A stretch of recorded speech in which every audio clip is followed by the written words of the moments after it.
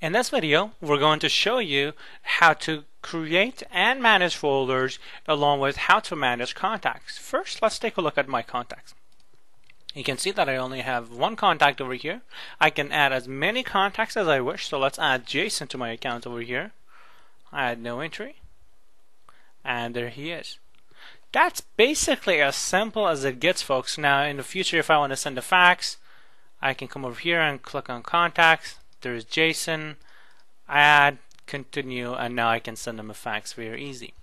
Now let's take a look at folders. Now if I go to my inbox, I see that I have 7 messages, and I can download them as a PDF. I can forward them to a friend by using their email address. I can move them to a different folder, or I can delete them, of course.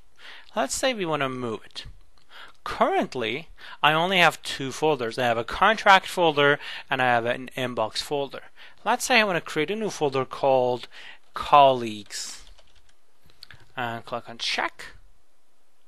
And there you go. I have now created that folder. So let's go ahead and move this second fax. And I want to put that into my colleagues folder again. Check.